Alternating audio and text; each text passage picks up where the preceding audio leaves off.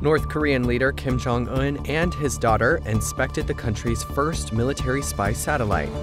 The satellite is expected to be completed in April 2023.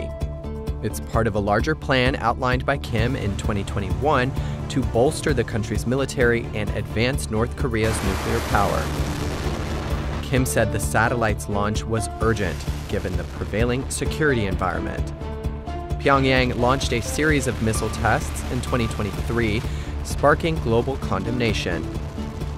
Kim has justified the military buildup as needed to defend the nation against the West.